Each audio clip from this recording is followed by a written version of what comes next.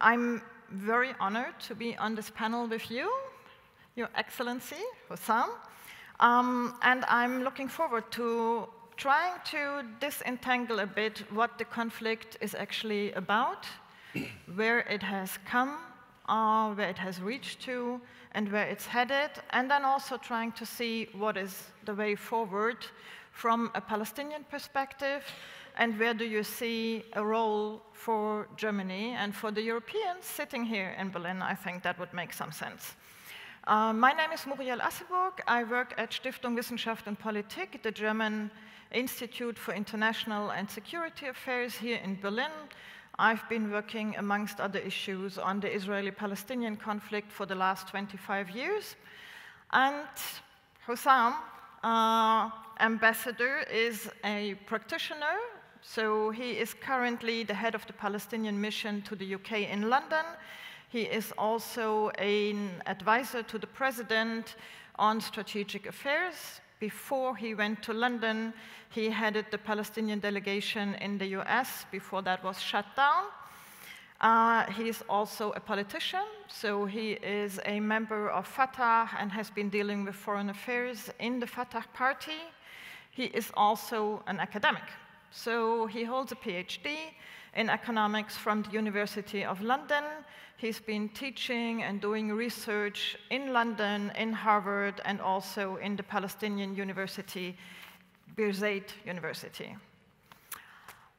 When we look at the situation in the Middle East, we can see that it is connected to what happened here almost 30 years ago.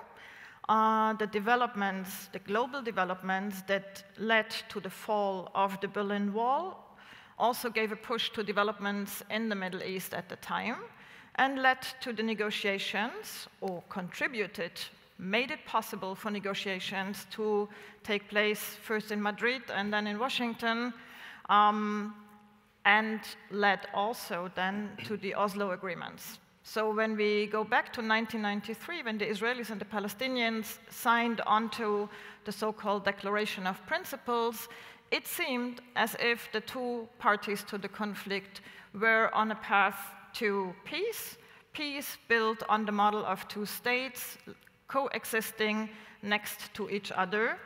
That was what was supposed to be achieved in an interim period. Now, in 2019, this is definitely not where we are, and this is not, as it seems, where we're headed to. Rather, what we are confronted with today is a one-state reality, a reality in which Israel actually controls directly or indirectly the whole of the land between the river and the sea, where it controls not only the territory, but also the airspace, the electromagnetic sphere, the borders, the coast, and where the PA, and for that matter also the de facto government in Gaza, is limited to self-administration.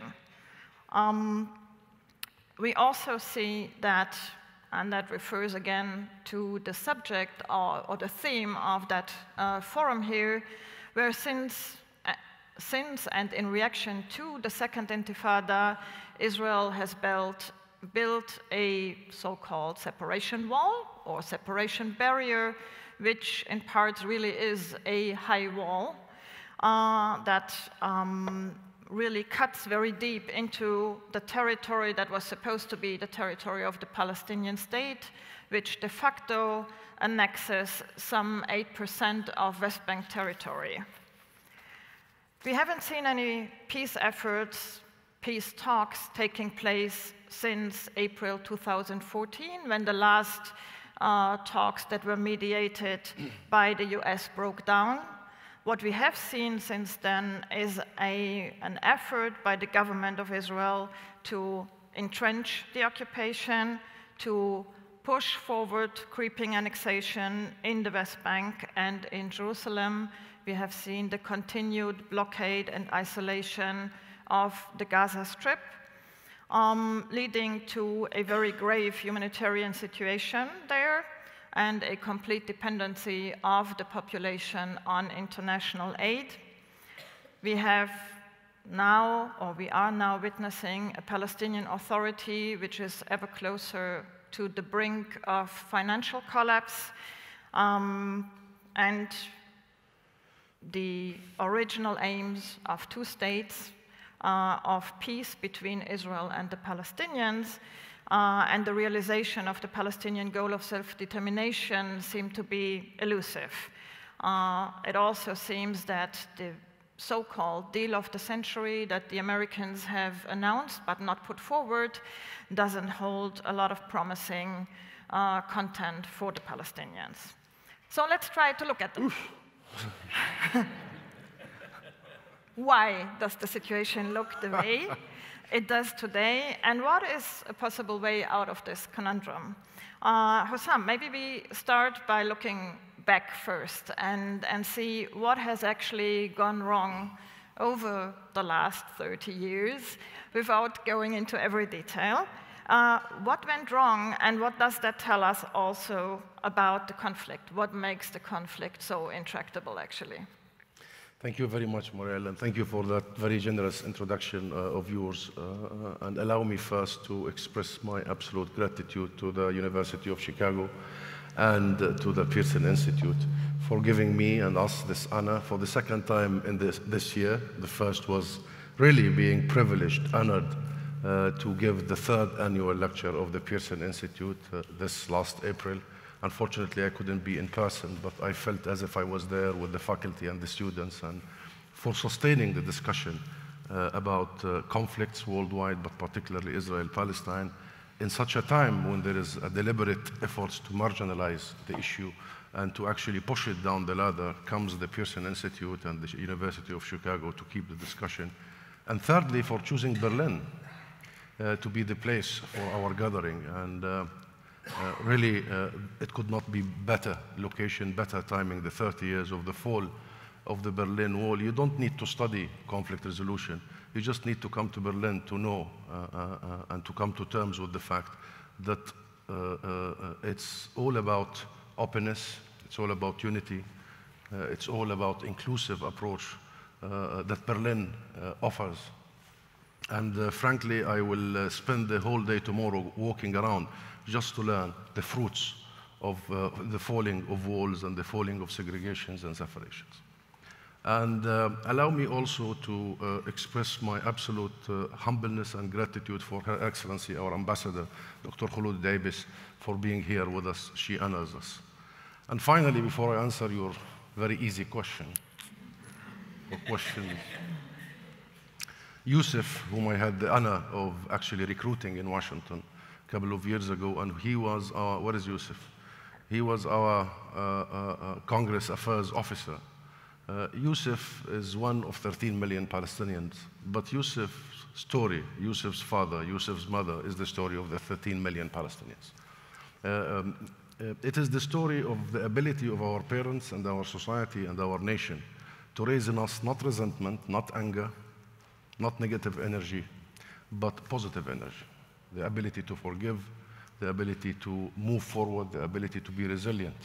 And actually, I salute him here today for what he had to say and his book and his ability to convey our story in such a very effective way. But also, Yusuf's father was so resilient. It wasn't just about forgiveness, it was about resilience. Staying right in the middle of all these colonial settlements, all these years, and refusing any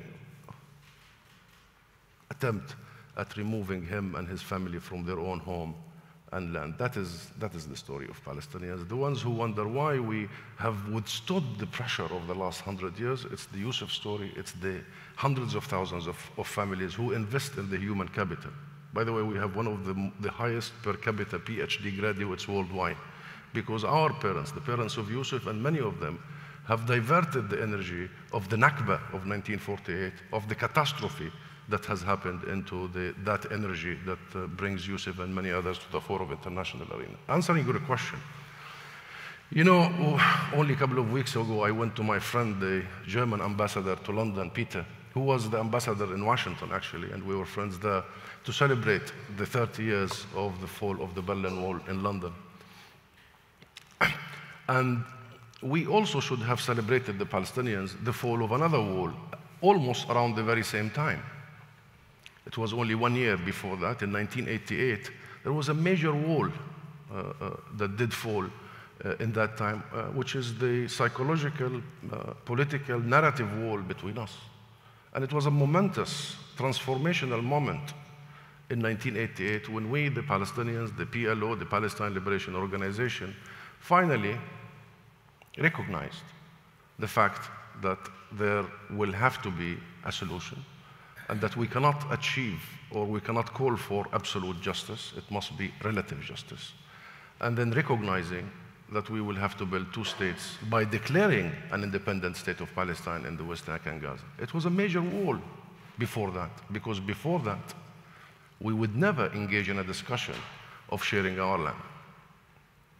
Before that, it was a one-state reality, a one-state solution, a democratic state.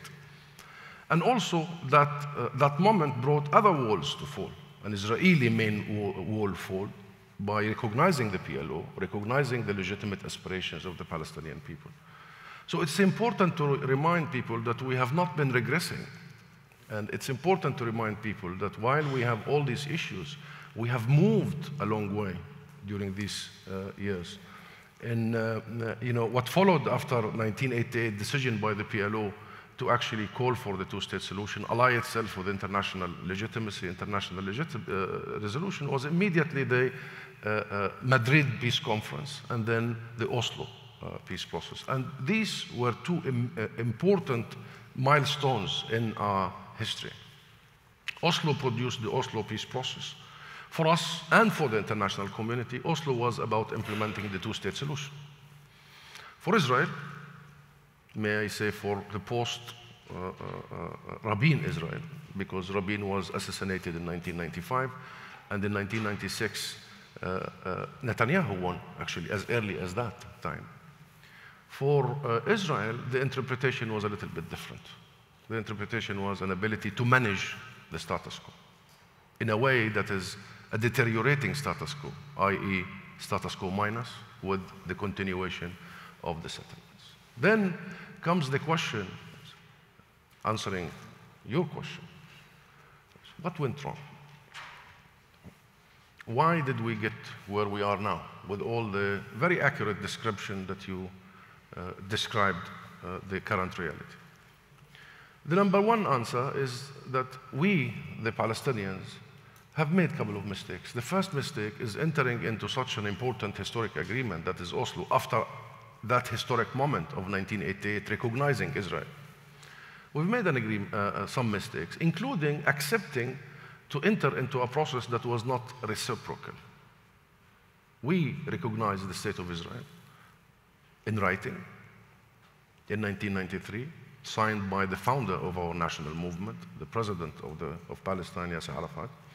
We never received a reciprocal recognition. I think that was a major mistake, because we should have agreed on the final outcome before we started the journey. In exchange, we got a letter recognizing the PLO as the legitimate sole representative of the Palestinian people. A good step in the right direction, but that maybe we should have reciprocated either by recognizing the Israeli government as the representative of the Israeli people. But there was a problem there. Also, we should have been much more serious about the text of the agreements, particularly in the arena of the colonial settlements. We made mistakes, and it's important that we learn from our mistakes. The second source of mistake, and I'm not going to here bring Israel, because Israel has made up its mind since 1996 not to head in the direction of a two-state solution. And Netanyahu has made a public promise as early as 1996, only 2 years after the beginning of the Oslo Accords, that he is there to derail the Oslo peace process, publicly. So let's not even bring Israel into why we failed, because it's a constant factor there. Second reason is the mediator. The sole mediator since the Madrid peace process was the US. And I'm not even going to mention Trump now and the Trump administration. I'm talking about the US for the last 30 years, which was the sole arbitrator, mediator, broker. And without going into much details why the US has failed, but the US did absolutely fail its part of the deal. Because why did we recognize the state of Israel without Israel recognizing us? Why did we engage in a non-violent campaign and renouncing violence? Why did we endorse the two-state solution and endorse international legitimacy? For one reason. Because the US said, should you do that, we will deliver the two-state solution. That was the contract. That was the contract. Now, the question is, did the US fail because it didn't want to, or it can't? I think it did want to. I think the US they wanted to reach an agreement because it serves the strategic interest of the US. Because there is a majority of the Jewish community in the US who are liberals, Democrats, and who really wanted to see a solution, fearing the future of Israel. But it can't. It simply can't, because Israel in the US is not a foreign policy issue. It is a domestic issue. Domestic issue. And if we want to go through the heart of the matter, it isn't about the strategic interest of America. It's written in stones that they want to see a Middle East that serves the interests of the US and the region, whereby the core conflict is resolved, that is Israel-Palestine. And I should have said that throughout these 30 years, there was no other conflict on earth that had the clarity of the destination. There was a consensus. 2 states, 67, it didn't need much. It's not as complicated as other conflicts. And that international consensus was sustained. There was never a conflict that had the interest of the sole superpower as long as we did. America was set on it. Every administration, early on in their terms, including Trump, by the way. There was never a conflict where the majority of the two sides agree on that international consensus. So we had it all in the right place. So the failure was never a failure of strategy, interest, legality, international legality, or even national legalities, be it in America, be it in Europe. The failure was purely political, because the political dynamics in America could not actually match its own interest. That's the bottom line. Now, the third and the last, and I think that's the 80% of the failure. It's not only us, it's not only the US. The third and the last and the biggest share of the blame is the international order. The Oslo Accords was the product of an international equilibrium. We were told in the 70s, through great statesmen here in Europe, that should we ally ourselves with internationalism, with international legitimacy, should we shift from revolutionary legitimacy to international legitimacy, the rest is details. The international order, international system will deliver. If you want my opinion, 80% of the blame is on our international order. The first brick that was built in an illegal settlement after Oslo should have been a cause of international consequences immediately. Because it isn't about Oslo process, it isn't about Israel, it isn't about Palestine, it's about the premise of internationalism. It is about the heart of the international order. What is the heart of international order? Which was established in this continent, in Europe. It was drafted by you. And it was established in the post-Second World War era because of the never again, because of the horrors that happened in Europe, because of the horrors of the Holocaust and the Hiroshima and everywhere. And it was drafted by European legal brains. No Palestinian was involved in the drafting process of the international resolutions and international provisions. But the premise of that order is the inadmissibility of acquiring land by force, full stop. The inadmissibility of acquiring land by force.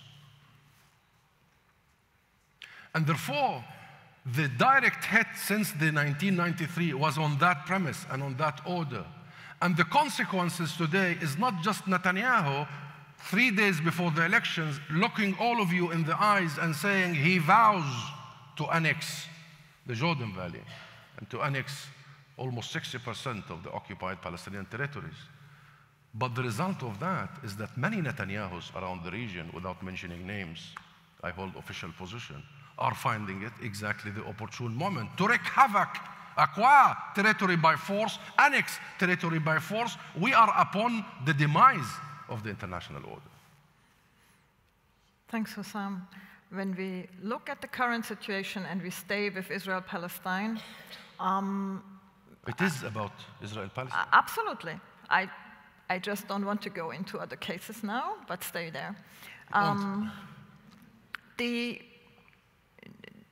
issue that I would like to ask about is, where do you see the main impediments now moving forward? And I think you mentioned one important factor right now, and that is the international consensus. Now, when we listened to the representative, at the moment still representative of the US government in front of the Security Council in September, speaking about the international consensus, it seemed to me that he said there is no international consensus on Israel-Palestine, and he also said that international law wouldn't be helpful in resolving the conflict. So maybe you can try to be a bit systematic in seeing where are actually the concrete barriers to peace now in the international environment, but also when you look at the two conflicting parties, Israel and the Palestinians. In addition to what I have just outlined in terms of the major barriers over the last 30 years, but in these 30 years, we had a US administration, successive administrations, that were absolutely interested in the vision, that is the two-state solution, committed to the vision.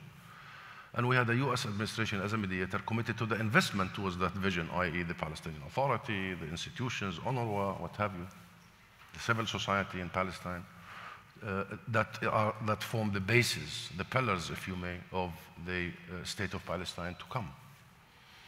But in the last 2-3 years, that has ended. So we have another problem of the mediator themselves abandoning that vision.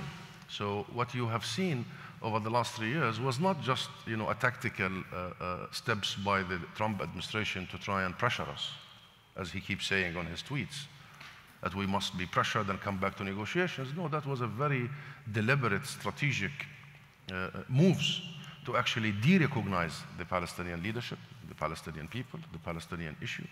Why would they close our mission and send Yusuf unemployed for the last couple of months? It's not about Yusuf, it's not about the ambassador, it's about the flag that flies there, which represents a collective Palestinian. Why would they shatter the US Consulate General that was there since 1884? I mean, it was there long before the State of Israel. And it was there to serve as the key contact between the people and the governments of the US and Palestine. Guess what they call it now? They closed it, they shuttered it, but they now moved the staff within the US Embassy to Israel. And they call it Palestinian Affairs Unit. It's a unit. So what does that tell you? It's a strategic move. By the way, Ambassador Friedman, David Friedman, the US ambassador, was so obsessed about this move because he is the ideological, strategic mind behind this. Because for this administration, the Palestinian issue, I should not have said for this administration, for Netanyahu, who has his allies in this administration, the Palestinian issue is not an issue between two different national camps. It's an issue that is internal within Israel. And then the second step from that, they should not be talking to us, the Palestinians, they should be talking to the region to resolve that, some parts of that internal issue in Israel. Now, and I'm saying this because it is very important to understand all the steps that has been taken and why they are being taken. There are so many misperceptions. The first misperception is that we boycotted the US. We started a policy of no contact. Absolutely not true. It's the US that boycotted us. I mean, how can anybody Allow me 2 minutes to say this story. I was appointed to Washington on the 1st of April 2007. That was 2 months after the inauguration, or 3 months, of President Trump. So that was a decision by our leadership, our president, President Abbas, to actually engage the US administration. And since that, I arranged for the first visit of our president, President Abbas, to Washington on the 3rd of May 2017. The engagement between us and the US administration was at the highest level, was sustained, and let me stick my neck out and say, was positive. The discussions with President Trump over 4 times in few weeks were promising. Even the chemistry was not bad. At the very high, and every time we would meet President Trump, or even some of his team, we would be, feeling that actually it's not as bad as it looks. We might get somewhere. At the height of that engagement, at the height of the honeymoon, I must have visited the White House in these, 36 times I counted that I met the team. At the height of that honeymoon, I received a phone call from the State Department at 5:35 p.m. on the 16th of November 2017. And there was a mumbling voice. I couldn't really, and he was a friend of mine who was the head of the Middle East Department, Near East and North Africa Department in the State Department. A good friend, Michael Ratney, he was the US Consul General before that. You know him. And Michael wanted to tell me bad news, which was surprising, most likely to him and also to me. And he said, your office is to be closed. I really thought he was referring to an office in Ramallah. And I'm saying at the very height of our honeymoon, there was no issue, there was no tension, there was nothing. How would you destroy a relationship? What is the one act that would destroy a relationship? Closing the embassy. I mean, if you close the embassy, so somebody in the White House, somebody in the administration, by the way, foreign policy issues in the US is purely an executive matter. There is a wavering. Somebody in the administration decided to destroy, dismantle what we built over the few months before. Now, I cannot go much further because I was told we are live and at the restriction of time. But Netanyahu has learned that the relationship is being built in a constructive way. He has learned that what our leadership has been able to present was logical, was convincing. And he feared the continuation of that discussion, and he got his guys right in the middle of that process abruptly. I'll mention one name, Sheldon Adelson. Do you know who's Sheldon Adelson? The casino guru? Because the previous engagement with the Trump administration was also because of the pressure of the majority of the Jewish community in the US who really want to see a solution. The majority. But then the minority got in full force. And then the rest is details. The moment they inform me that our mission will be closed, in no time, in 2-3 days, the declaration on Jerusalem, moving of the embassy, cutting funding to UNRWA, shuttering the US Consulate General in East Jerusalem, cutting all funding to the Palestinian Authority, cutting all US aid even to the civil society. Put all these things together, then you will come up with this. It was about the dismantlement of the entire basis of the peace process that we have been engaged for the last 30 years. It was about attacking the vision, which is the two-state solution. Because if you are talking about two-state solution, you need Palestinian representatives in Washington. You need American representatives in Jerusalem. You need to support the central authority that is the nucleus of the state, that is the Palestinian Authority. You need UNRWA to sustain the right of the refugees until we resolve that very important issue. And you need to sustain the Palestinian civil society, which employs 27,000 Palestinians. That is a backbone for us. If you hit all those, then you are denationalizing the Palestinian issue. So it wasn't tactical, it was strategic. Now, not everything is fate, especially if it comes from Mr. Trump. We resisted, and we took a very clear position. And we believe that their assumptions were free and they were mistaken. They were wrong. The first assumption is that we, the Palestinians, are the weakest link, the weakest party, and we will come back to the US table no matter what. It didn't happen, and read my lips, it will not happen. We are the weakest party, but we are the party that has nothing to lose, except our rights, of course. Number two assumption is that the Arab world is going to sell us off. That's not true. And it will not happen, because the relationship between us and the Arab world is not just a political relationship. It is a kinship relationship. It's about civilization, religion, history. And it didn't happen, and it will not happen. And I can break the news that the meeting between our president and the King of Saudi Arabia only 2 days ago was excellent. We were identical. And all down the line since then. And the third assumption is that the international community is so fatigued and tired, and we will recruit Nikki Haley to dismantle the international framework that governs the Palestinian issue. And Germany will not defend its own position, and the rest of the world will not defend their position. That was also a wrong assumption. Germany did defend its position. And I must salute the German position and Chancellor Merkel's position. And Europe did defend its position.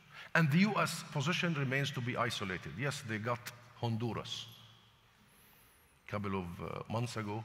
And you know, it did it before in the 80s with Costa Rica, and then they shifted back to Tel Aviv, if you know the history. But they did not, and they will not so far get any international acquiescence with that approach. So we are not in the worst of places, but we are in a very uncomfortable place. And Muriel, I think at this point in time, the only possibility is that we look for international mechanisms for peacemaking. The US cannot be the sole mediator. And not only because of the Trump administration, it's because of the situation in the US. It's crucial that we keep focusing on creating an international mechanism for peacemaking, international peace conference, internationalizing negotiations rather than just being stuck in a process that has failed for the last 30 years. Thanks, Husam. Maybe we can look at this in a bit more detail. First, I think it would be helpful if you can explain, you talked about the decision that the PLO took in 1988. Is this still the vision that you're following? Is this where the Palestinians are headed? When we look at opinion polls in the Palestinian territories, it doesn't seem so. I mean, the majority of Palestinians now don't have any hope in a two-state approach, and they're turning ever more, even though that hasn't a majority either, but they're turning ever more towards a struggle for equal rights in one political entity. Does that affect where the official Palestinian leadership wants to go? Connected to that is who is actually representing the Palestinians today. I mean, you wouldn't discount, I guess, that there is a severe lack of legitimacy in the current leadership, and that there needs to be a renewal. Now, the president has been speaking about elections, but we've also heard that kind of before. So will there be elections? And if there are elections, what entity will be elected? And what kind of environment do we actually need for elections to make sense? And then go back to the question of what is the strategy? How do we get from where we are now to where we want to be? You have 6 hours? No, we still have some time. And you know that we also want to be speaking about Germany later. Also. So leave some time. I leave Her Excellency to speak about Germany. I speak about Britain and Brexit, if you want to discuss Brexit. Okay, about the two-state solution. Let me explain something that I think is missed in the discussion. People think the two-state solution is a Palestinian demand. Wherever we go now, they tell us, oh, I know you demand a two-state solution. You aspire the territory you claim to be yours. Language like this, even in major newspapers, that the Palestinians want to be their state. The land, the territory that the Palestinians want to be a state. This is really, really, it must end. Number one, the Palestinian, the two-state solution was never a Palestinian demand, it was a Palestinian concession. And it was a Palestinian concession towards becoming allied with international legitimacy. For Palestinians, it doesn't make sense that early on, the starting point of foregoing 78% of what was rightly yours. You don't start there, you start somewhere else. Having said that, for us, the Palestinians, let me confirm, we have two possible acceptable options for the future. The first is two states on the 1967 borders, a state of Palestine, sovereign. We're not talking about Mickey Mouse state. Sovereign, independent. East Jerusalem is our capital, not a capital in East Jerusalem, not shared capital in Jerusalem, not the fantasy and the fallacy that we will establish a capital in Abu Dis. East Jerusalem, from the exact line, you know Road 1? And this is final, by the way. It's final. One of the biggest mistakes that people thought that us accepting and recognizing the two-state solution was the beginning of our concessions. No, no, no. It was the end of our concessions. It was the maximum we could offer, and it's the minimum we could accept. And that's why Israel has tried so hard over the years with Yasser Arafat and with President Abbas, and maybe with another. That's the national equilibrium we built. A state living in peace, and we mean it, and security, if we can coordinate under occupation, let alone what we can do in a post-conflict scenario. And we realize the huge potential between us and Israel. We know that should we resolve the conflict on that basis, the partnership will create a blast in the positive sense. Because Israel has the most high-tech economy, very well exposed, connected to the US, the Silicon Valley, and we have the most educated, youthful society. And we both sit in a region that need us. The Israelis need us to connect them eastward, and we need them to connect us westward. And the bridge will certainly create a crossroad of civilizations, and we realize that potential. Now, Israel is trying to play smart and go to east without us. It's not going to work. It's an exaggerated attempt by Netanyahu. And we think we can just, penetrate westward everywhere without Israel. Also, we need to assess that. The second option is one person, one vote, one democratic, egalitarian state that provides for all of its citizens, regardless of your language, your religion, your color, your height, your width. A state in the meaning of a state. And I say it maybe on behalf of my Palestinian side, we will accept either. It's not like we are obsessed. We are obsessed about a solution. But we know that the second option is the non-starter in Israel. We know that. And you know why? Do I need to dwell on it? Because Israel sees us, the Palestinians, primarily as a demographic threat. Because the dream of establishing a state of all of its citizens might be generations away. Because only a few months after the Israeli nation-state law that discriminated against the Palestinian citizens of Israel and deliberately told them that they can never have the right of self-determination. It's exclusive to Jews. In such an environment, to aspire to that is really to be almost like wanting to fight a heavyweight boxer when you are unable to even defeat a lightweight. And that's why we are more in the arena of possibility rather than desirability. And from a possibility point of view, we remain to be convinced that the two-state solution is still possible. It's possible. And we remain convinced that it is the best course towards the immediate future.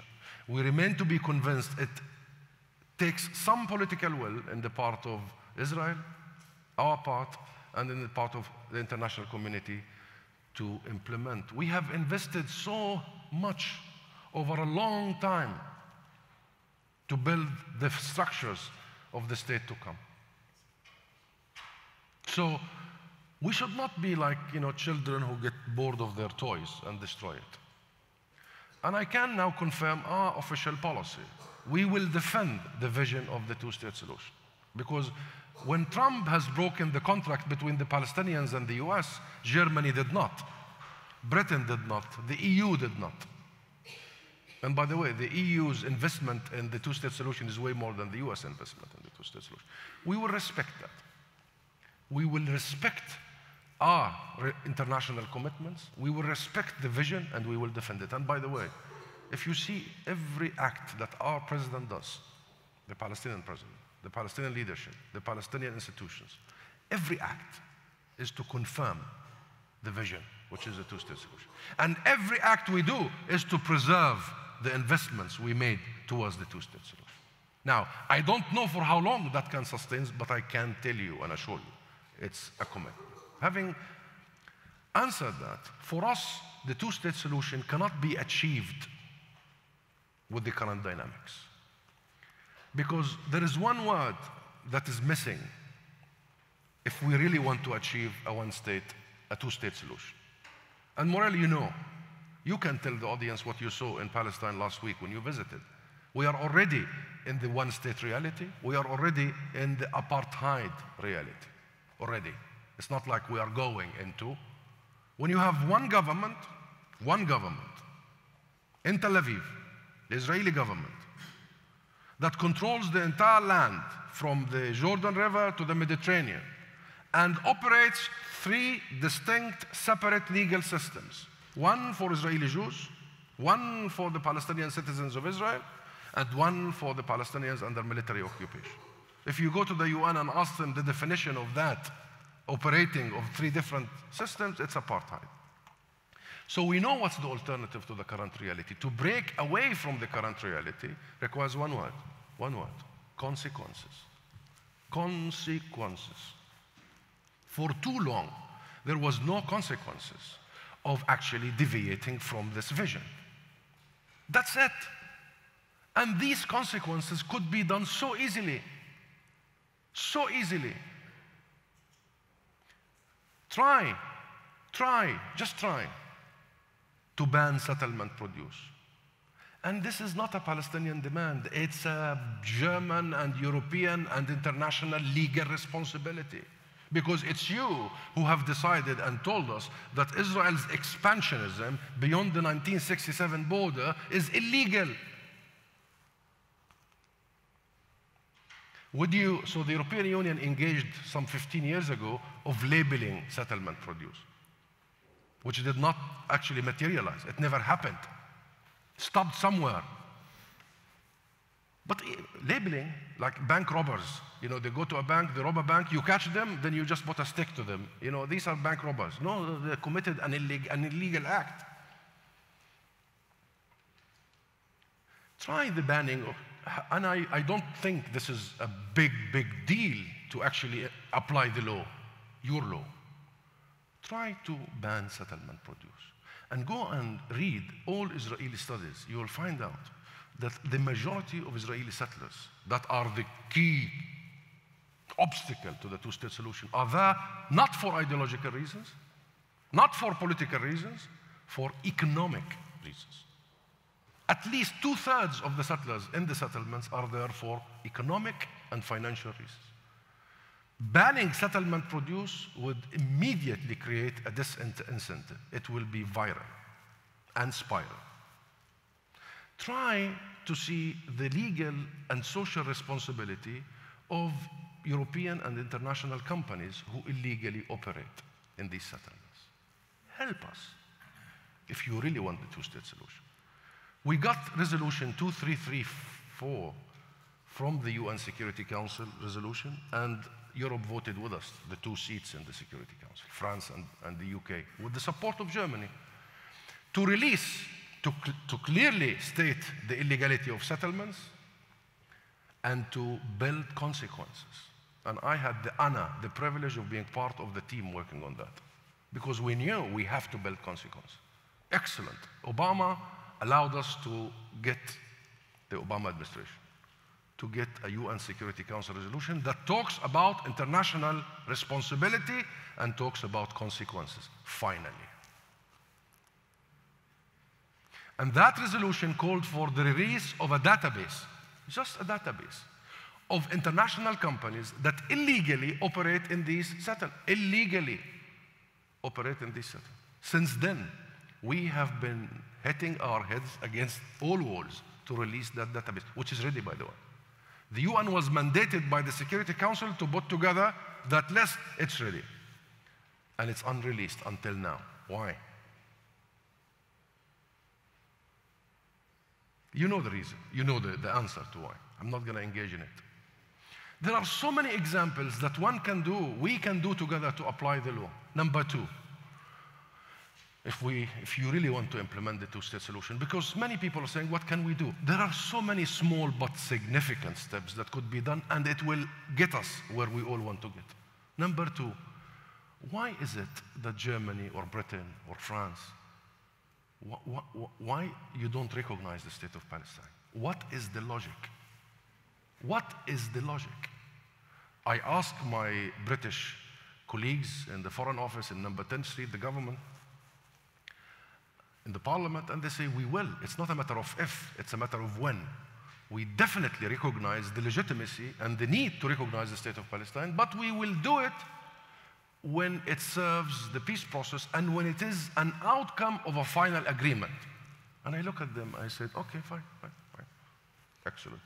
Why did you recognize Israel then, if it's an outcome of a final agreement? By recognizing one state of the 2 states you espouse, you give that one state a license to encroach, right, Professor? And that's exactly what has been happening for the last 52 years. So you must level the field.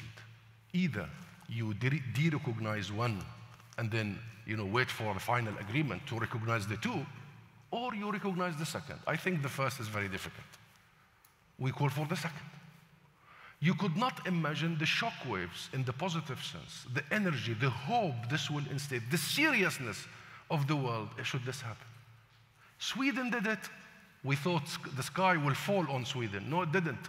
It just proven to be gutsy, brave, principled. The Pope did it only a couple of years ago. And yes, we vow for him with his moral authority. And why not the rest of Europe do it if we really want to deliver a message to these settlers, to the Netanyahu vowing, to the spiral, cancerous end of our hope for at least a 2-state solution? Why don't we send this message now? What are we waiting for? And I can see some officials from the German side. What are we waiting for? And I'll say this and I'll end this discussion. It is no longer if it's not now, when. We are at a moment when we can surely say, if it's not now, never. Why would I want a recognition after 2-3 years? It's over.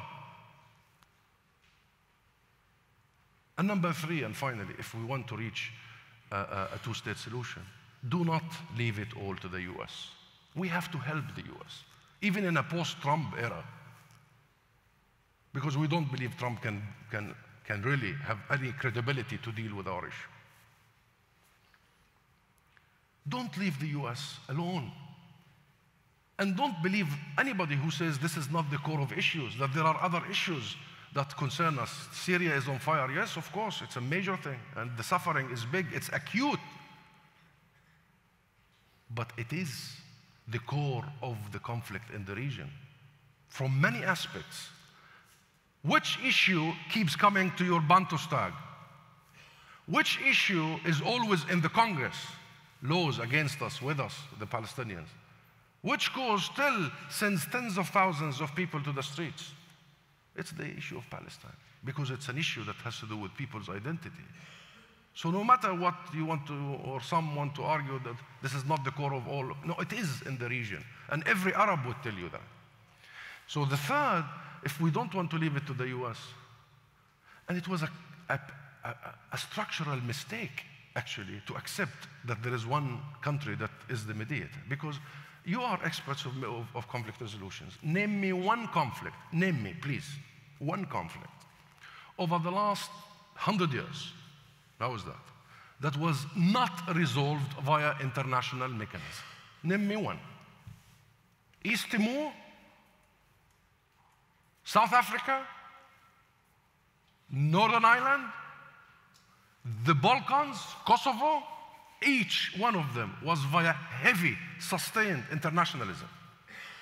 The deal with Iran, you know, if the deal with Iran was only mediated by the US, it would have exploded long ago. So the question is not why should the Palestinians have international negotiations or international peacemaking. The question is, why were we made the exception? That's the question. Why we were made the exception? And the answer is the Israeli pressure that they do not want to see the will of the international community on the negotiation table, and their condition is only the US, which Israel believes is to its absolute side, would deliberate this. This is an opportunity, and I just want to say that Trump has caused so much damage.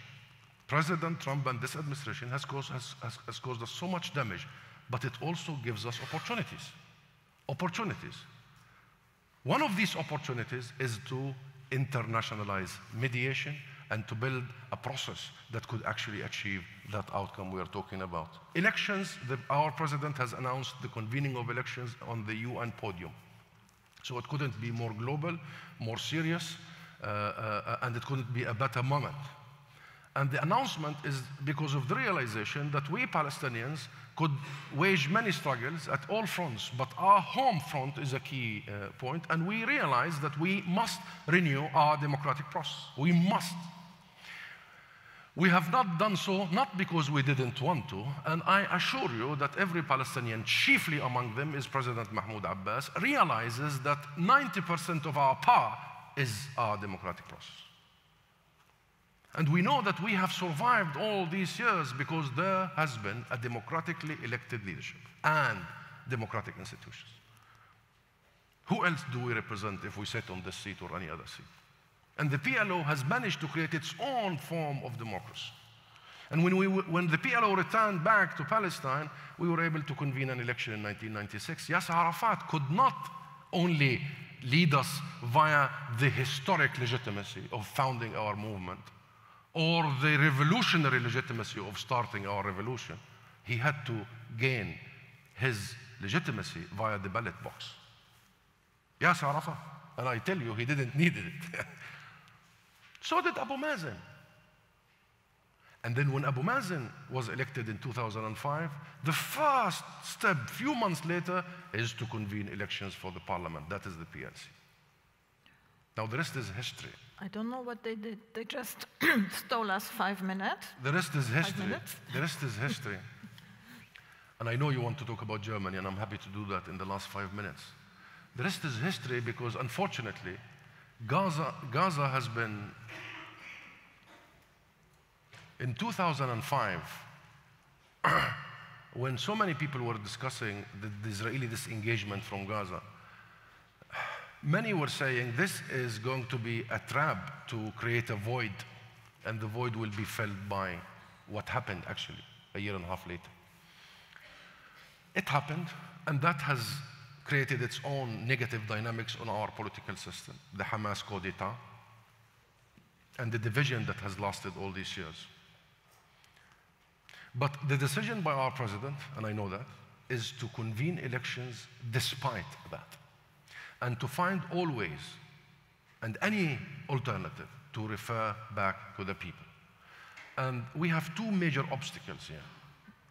The first is not actually Hamas, the first is Netanyahu, because without convening elections in East Jerusalem, we will have a problem.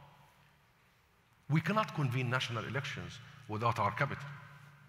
And we have 300,000 Palestinians, including Her Excellency, our ambassador here from East Jerusalem. And we cannot convene national elections without 2 million of our people in Gaza. So the discussion now are happening about finding a mechanism or mechanisms to allow us to convene elections in East Jerusalem and in Gaza. And we are calling on our international friends.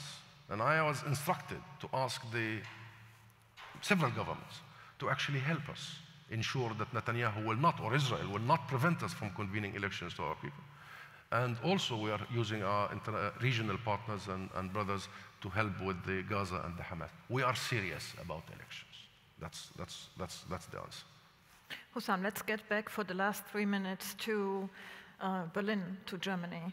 When I follow the discussion in our country here, my feeling is that talking about the conflict has become very toxic. Every criticism of Israeli government policy is very easily equated with anti-Semitism. We had the decision, the motion of the German parliament in May that said that the BDS movement, the Palestinian non-violent civil movement, uses arguments and methods that are anti-Semitic. But of course, it's about more than just the BDS movement. It's about delegitimizing Palestinian aspirations, rights, and actors. That is the climate that we're currently having, and it leads to a situation where we don't have people standing up, actually, for what you are demanding. And on the other side, we do have a real problem of anti-Semitism, and we see the violent consequences of that happening in Germany. So what is your way of dealing with that? That's a very tough question, really. It's a very, very tough question for a Palestinian. But let me attempt to answer it from a Palestinian. Number one, anti-Semitism is real. It's real. It happened, it's happening. Nowhere else more than Germany knows that. And Jews have suffered. They have suffered throughout history. We know that as Palestinians. We do. And fighting anti-Semitism and eradicating anti-Semitism is a must, and I believe it's a universal mission for all of us. And there is no but, and there is no if. Because I believe, as a Palestinian, I do believe that those who hate Jews are those who hate Muslims. They are the same. You cannot have hatred in your heart and discrimination only to one group. You just hate the other. And I, as a Palestinian, also understand the cost of discrimination. I really do. I've lived it all of my life. By the way, I was born in a tent in a refugee camp as a consequence of discrimination, of denial. And I see no contradiction. I see no contradiction between those who fight anti-Semitism, including myself, and those who fight Israeli expansionism. In fact, there is no way that one can convince me that he or she fights anti-Semitism and they will not fight Israeli expansionism, and vice versa. It's the very same fight. It is. And go all over the world and see who are the main agencies that help us internationally. You will find them, it's the majority of the Jewish communities everywhere. I lived in the US before I was an ambassador. And I came to learn that the actual agency that pushes for a real solution is the Jewish community in the US, the 70% of them. So we also need to build bridges. But there is a small minority who are on purpose want to conflate things. This is the and, not the if and the but, it's the and. Conflate things on purpose to delegitimize, to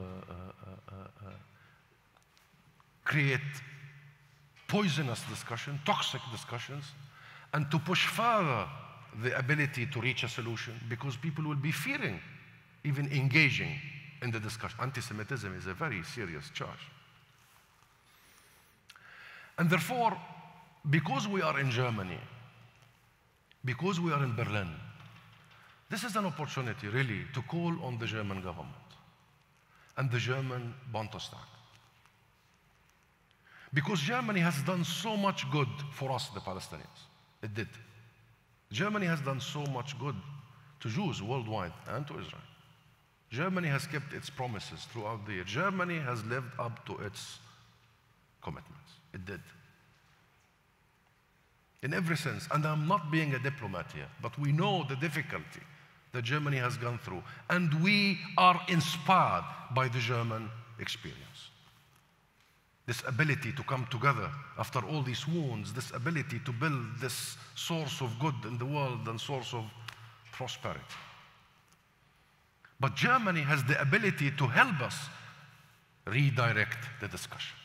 Because it has that capital, it can help us redirect that discussion. A motion in the Bundestag that people who uses their pockets or their stomach to mark illegality are anti-Semitic is an illegal motion, not even a political motion. We must now enable us. If you really want to reach a solution, we must have the guts and the courage to have this discussion in a healthy situation. Of course, there is anti-Semitism, and we must fight it. And of course, there is Israeli expansionism, colonialism, occupation, besiegement, denial of basic rights, which has nothing to do. And by the way, Israeli occupation does not mean it's only Jewish soldiers. The Israeli army has Christian soldiers and Muslim soldiers, many Muslim soldiers. And this is where I end. Because there are two camps.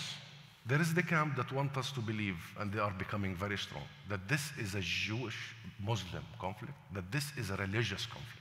Friedman, that is David, that is the US ambassador in Israel, when he had that hammer underneath Al-Aqsa Mosque only a few months ago, opening the so-called tunnel, was starting that religious war, that Armageddon. That group is the cause of the conflating of these two issues here. And there is the other group who believe that these two issues are complementary. And if you truly want to fight hatred, you fight it across the board. If you truly want to apply values, they cannot be subdivided. Israelis, Palestinians, Germans, we must live in a situation whereby all these rules. And I have a belief that if we are unable to correct this and to stand for this and create a healthy environment for the discussion, I don't think the two-state solution will be achieved within the foreseeable future, because this toxic discussion will definitely silence the very forces that would enable us to get to that final resolution. Thank you so much, Husam.